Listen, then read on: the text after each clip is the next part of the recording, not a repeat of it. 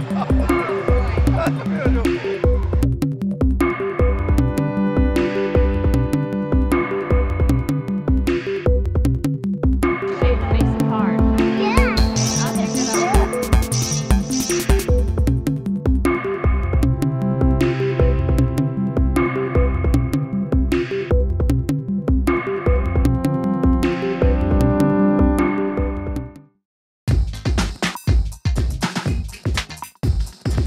Hi, and welcome back to Storytime Science at the Exploratorium. Today's episode is bubble cells. That's going to mean a lot more once we get to the activity. But first, we're going to read a book. And today's book, one of my favorites, is Ada Twist, Scientist. So let's get started. Today's book is Ada Twist, Scientist by Andrea Beaty and David Roberts.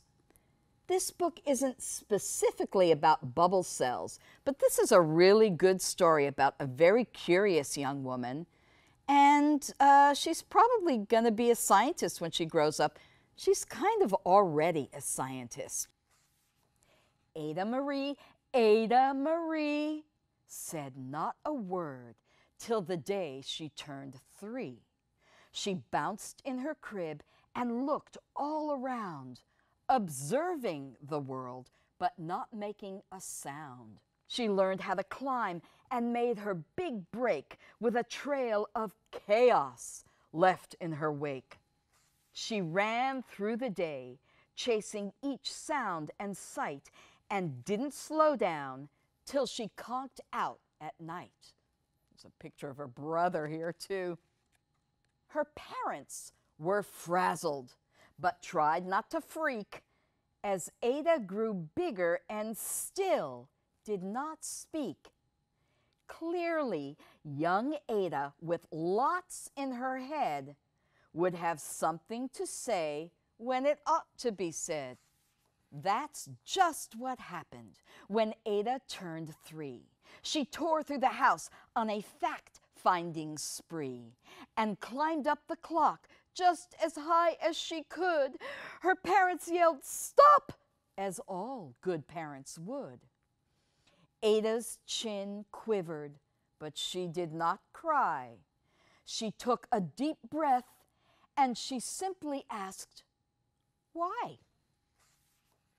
Why does it tick? And why does it talk?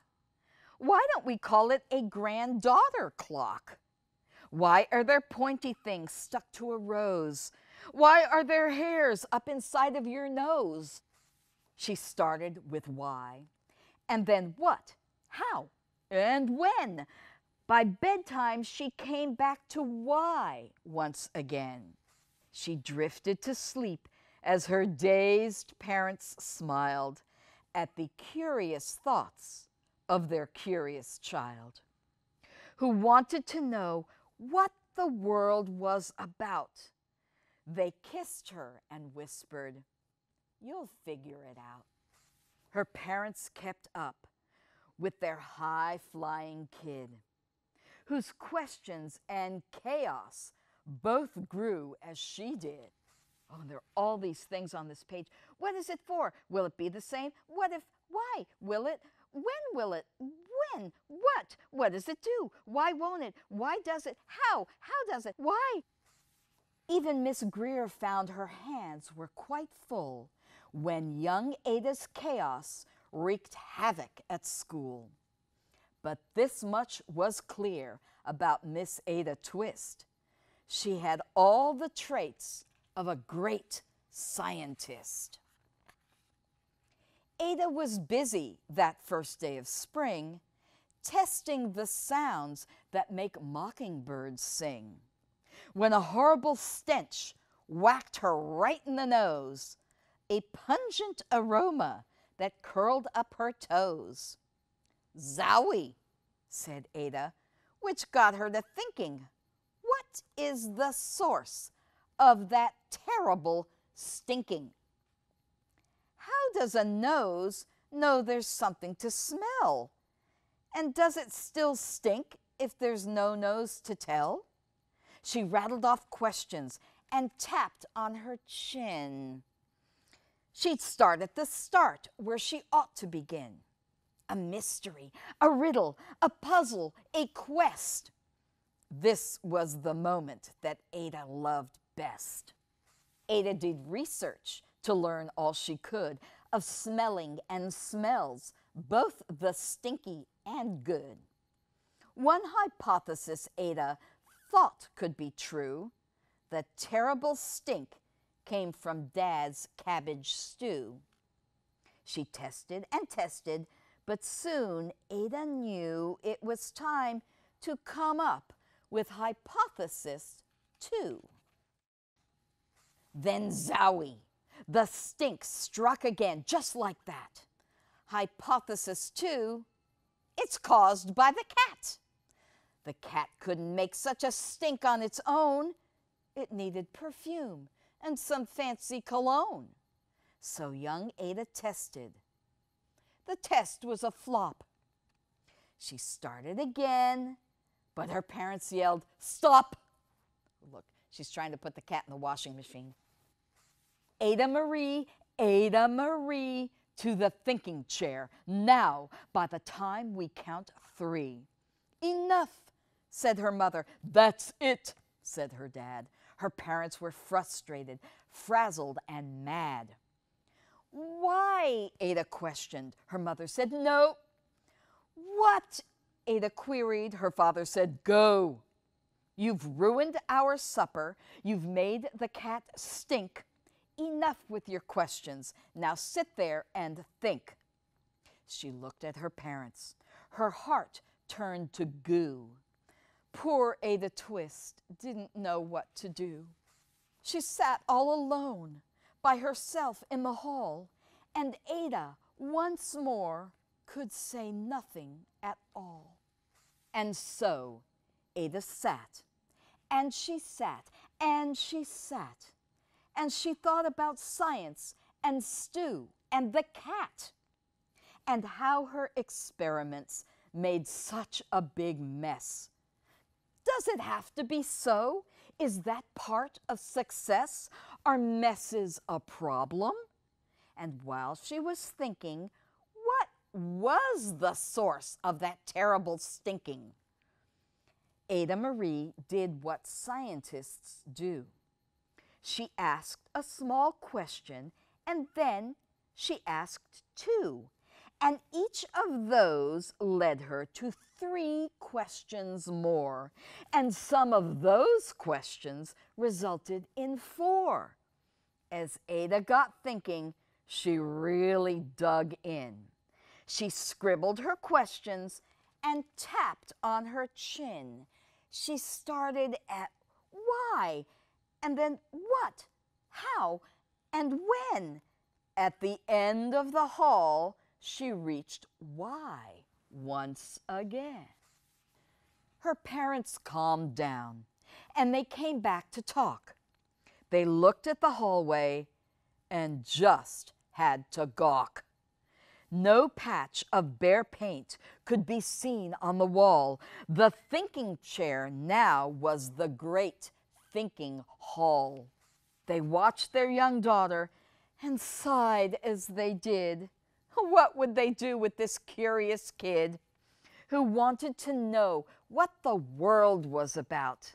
They smiled and whispered, "We'll figure it out." And that's what they did, because that's what you do when your kid has a passion and heart that is true. They remade their world, and now they're all in the act of helping young Ada sort fiction from fact. She asks lots of questions. How could she resist? It's all in the heart of a young scientist. And as for that smell, what can Ada Twist do but learn all she can with her friends in grade 2? Will they discover the stink that curls toes? Well, that is the question, and someday, who knows?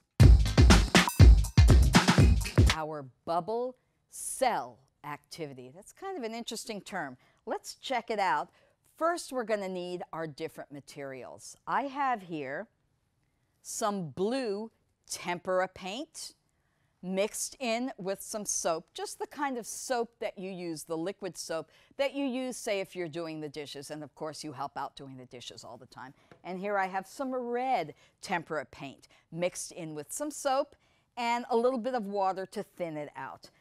In order to make these, the recipe, and you can kind of futz with it a little bit, I use 2 or 3 of these 2-ounce little jars of tempera paint. So I had a couple of different colors of blue in the blue one and a couple of different colors of the red to make the red one. You could mix them up and make some sort of purplish eggplanty color. You can use whatever color you want, but you want it to be a dark color. And then you're also going to need a pie tin. If you're going to be using a pie tin that you will then want to bake pie in, you could line it with aluminum foil nice and tightly, but this paint is non-toxic and it's watercolor and it washes up real easily. So you could just go ahead and use a pie tin, and then you need a straw, a paper straw, of course. And you need some paper. I have some construction paper in white, and I have some regular paper here, also in white. And the first thing I'm going to do, and by the way, this is a little bit messy. You probably want to do this in your kitchen or the bathroom, close to a sink. You might spill a little, and with many of your activities, it's really good to have a grown-up assistant. Grown-ups make the best assistants. So let's see, I'm going to try it with the blue. And I'm going to pour some of this. Ooh, I have a nice bubble right at the top, which I'm going to burst. And I'm going to pour some into, you can kind of see the thickness of it there. All right, so I poured some in, and it might drip on the side a little bit. It's okay. It's watercolor. It's non-toxic. It'll clean up. And this is another reason that you might want to have a grown-up assistant. First of all, you want to make sure that you don't drink up the soap solution, the soap and paint solution, because ugh. You want to make sure that you are always blowing through the straw, not slurping anything up. You also, to avoid splatter, before you start blowing into the straw, you want to make sure it is well to the bottom of your pie pan. And in order to get this a little bit deeper, I am going to tilt the pie pan just a little bit. All right? So I'm going to tilt it like that. I'm going to make sure the straw is all the way in because I don't want any splatter. And I'm going to try blowing some bubbles.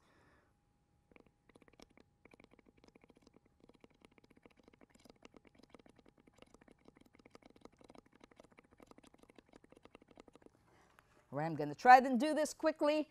And let's start with the construction paper and set this down. It doesn't always work the first time. Oh, but it did the first time for me. All right. Oh, wow. Actually, that's a pretty good one right there. So these are a print of that mound of bubbles. I'm going to set it down here to dry. I did some extra ones at home too, although that one's darker, so that one looks better, the one I just did. I did a blue one, and I did a red one, and I did some other red ones. I guess that extra day or two of letting the soap and the paint really mix together. And by the way, let me go back to the recipe for a second. Besides maybe 4 to 6 ounces of tempera paint, I maybe had a third of a cup, a quarter cup, or to a third of a cup of the dishwashing soap, and then I added some water to get this thickness. You kind of saw the thickness. It's not like water thin. It's, you know, just a little like soupy, kind of like, I don't know, butternut squash soup maybe, that thickness. And that extra couple of days of just sitting there in the jar really let it blend together.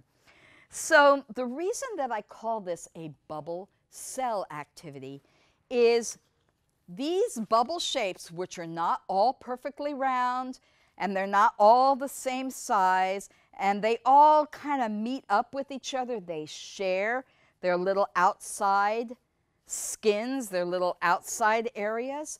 They look very, very much like real cells that you see in nature. Let me show you a picture of skin cells. These are skin cells that were dyed so you can see them better. And you can see they're not all exactly the same shape. They're not all exactly the same size, but they all share this outside skin, which is called the cell membrane. Looks very, very close to what we just made. Also, these human skin cells have little dots that you see. That's the nucleus in each cell. Your bubble cells don't have a nucleus. That's sort of the center of the cell, like the heart and the soul and the brain of the cell. You could draw them into the bubble cell prints that you made, and you can notice how they're not all the same size, they're not all the same shape, but they all share, those cell membranes are kind of like packed in together, just like your bubble cell print. The other thing is, let's look at a picture of plant cells. Again, these were from a picture taken under a microscope. And you can see how the shapes are not all the same. They look really, really similar to your bubble cell shapes, but they all share that outside membrane or that cell wall. So it's kind of interesting to be able to do a model with bubble solution and paint and a little bit of water that models something that you find in nature. And maybe it'll lead you to doing some more research. Maybe you have books at home. Maybe you have somebody who's taken a biology class and you can talk to them. Or maybe you can even look up stuff on the internet. But I like this activity because it's pretty, but it also leads you to think more about something that occurs naturally. It's time for Poetry Corner. I couldn't find a really good poem about cells, so I wrote one myself. Let's see what you think. I have trillions of cells inside of me, and on the outside too. My skin, my tongue, my heart, my lungs, my eyes and blood, it's true. All animals and plants have cells, and all those cells have parts. A membrane, mitochondria, a nucleus to start. Our cells, they know just what to do, because that is nature's plan. These tiny living cells all serve to make me who I am.